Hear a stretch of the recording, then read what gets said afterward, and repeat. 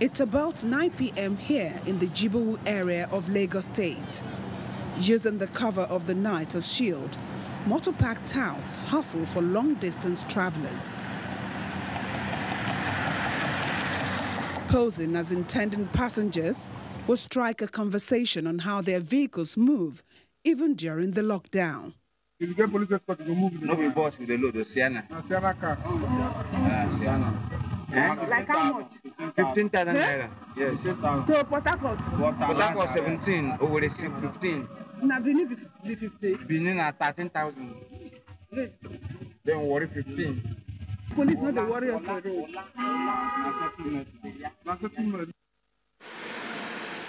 At the Oyigbo area of the state, a few vehicles are also carrying out the nocturnal business. To know how these vehicles and others like them get in and out of Lagos at the beggar end of the Lagos-Ibadan Expressway, our cameras capture some of the moments security operatives who cut across different agencies compromise in the discharge of their duties, taking kickbacks from motorists, even from those on essential service delivery, under the cover of darkness. And even during daytime.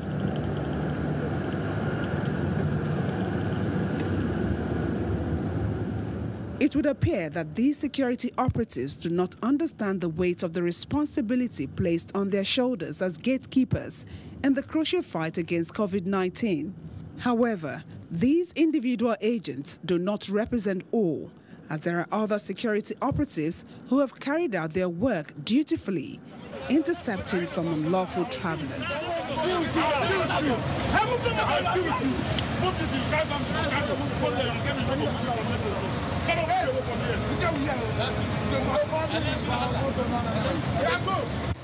As the total lockdown eases gradually in Lagos, Ogun and the FCT, new nationwide COVID-19 preventive measures, which include curfew between 8 p.m. and 6 a.m.